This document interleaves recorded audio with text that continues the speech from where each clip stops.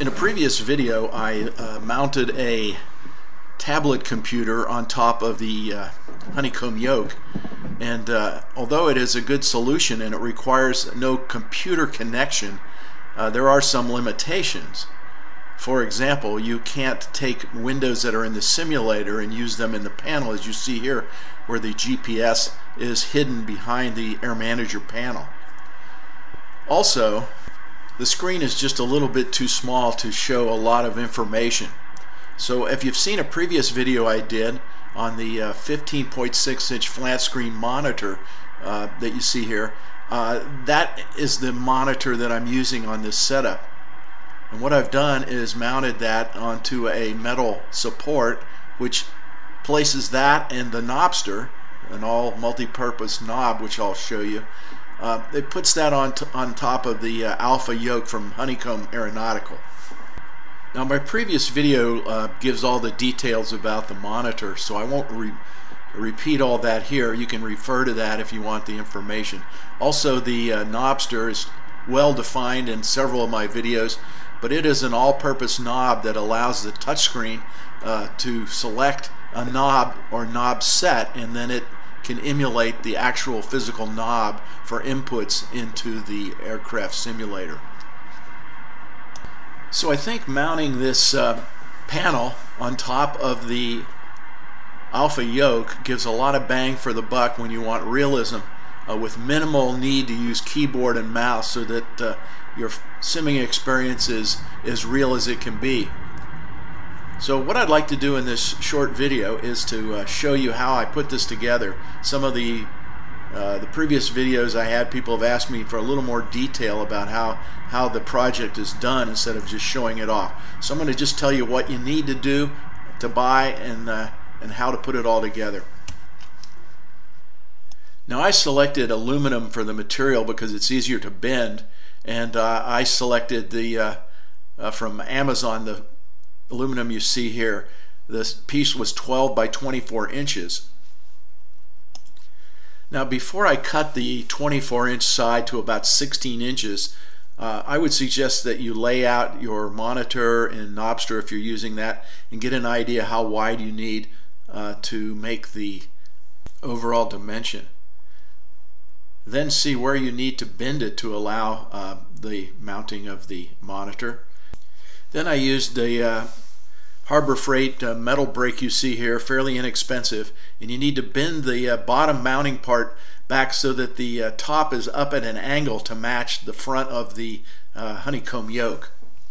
The result of that bend is something that looks like this. It's just a sheet of aluminum that's been cut, and then I buffed it and got it ready for some paint. Now, after drilling the holes for the mounting brackets, the Knobster, and a slotted hole for the cable from the bottom of the Knobster, then I put a nice coat of paint and a clear coat on it and gave it a somewhat nice finish, although most of it's not going to show because it's behind the monitor. Now, as for the mounting brackets, I designed those so that they would engage the edges but not cover any more than the bezel. The bezel on this monitor is quite small, which is nice, but there's not a lot of grip. And also the bottom ones had to be cut shorter so that the buttons on the side could be accessed. Now, this design is not quite the final design. I added 2 more holes on the bottom bracket, and I did not use the center bracket in the final product, as you'll see shortly. Now, I printed the brackets on my 3D printer out of PLA plastic, and I will make the STL files available for those who'd like to either print them themselves or send them out to be printed.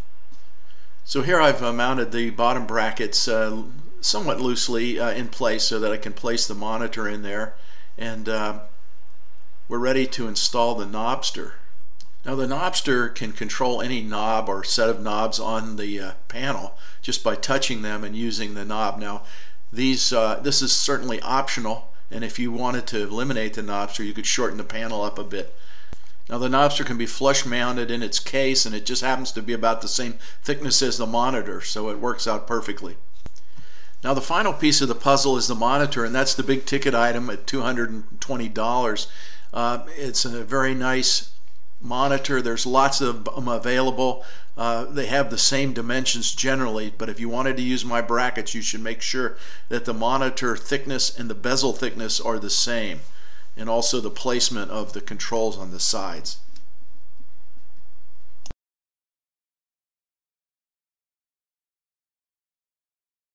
So here's the assembled unit. I used some wing nuts and some nice stainless steel hardware. I think they were at number 8 by 1¼ inches to get through the brackets, and you can see they mount there nicely. You can remove them easily with those wing nuts and remove the monitor if you need it for another purpose. Now here's the unit mounted on the Honeycomb Alpha Yoke. I used the 4 of the 6 mounting holes on top of the yoke to affix the base on the back. It's quite solid and doesn't seem to move much. You can see I did not use that center bracket that I had printed. I felt the 4 corners were plenty secure. I mounted it with the 2 outer holes and the 2 inner holes or center holes on the Alpha Yoke using the screws that were supplied with the yoke. So I think the end result is quite a bargain for $360 or so. You can put this together and have really a mouse-free cockpit where you can fly the airplane very realistically. It gives you a lot of flexibility because with Air Manager there's lots of panels available, and you can create your own panels to your liking.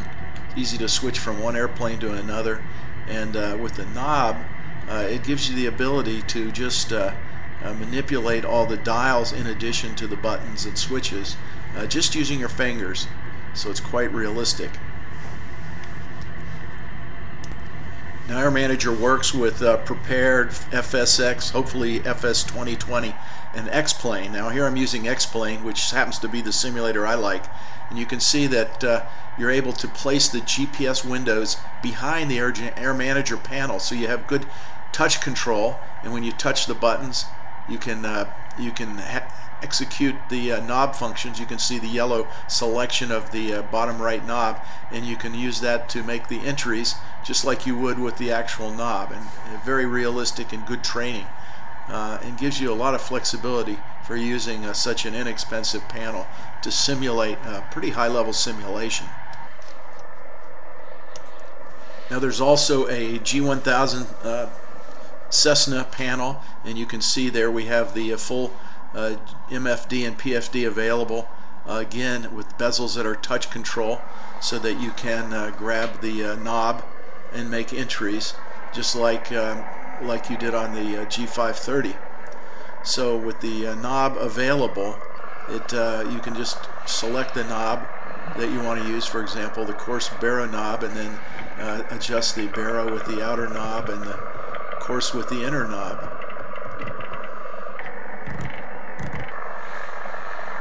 And then a heading, and you can grab the knob and change the heading. You can even press the button to sync the heading. So all the knob functionalities are there, and it gives you a lot of flexibility as far as cockpit layout. Now one last one I'll show you here is the Vision Jet. Again, setting the flaps and the parking brake release with fingers only, and you're ready to fly. You really can't beat the realism of flying without a mouse and a keyboard. And to try to replicate all these dials and controls and avionics in a hardware cockpit would cost you a fortune, and you're stuck flying the same airplane all the time. That's why I really like the idea of touch cockpits, but they're somewhat expensive, and this solution puts it right on top of your yoke, so that it's integrated unit if you're going to be moving it around, and to be able to experience flying in a more realistic way. So if anyone's interested in building this, I'd sure be happy to help you. If you'd like more information, just put some comments in the comments, and I'll be responding and trying to put together a package of information for those who want to try to build a unit like this, with or without the Knobster. Now the Knobster's my baby, and I do get a little $5 commission in full disclosure for every Knobster that's sold, but this is my hobby, and I'm not trying to make any money, but I was offered that, and I said go ahead, just get it out there. I like to see it be adopted, because I think it's really a useful way, inexpensive way to add realism with knobs in the cockpit. If you like my videos, I appreciate it if you'd like this video. Be sure to subscribe and click the notification bell if you want to be notified every time I put a new video out. I look forward to your comments and suggestions. I thank you for spending this time watching my video, and I hope you'll be looking at my videos in the future. Thanks and have a great day.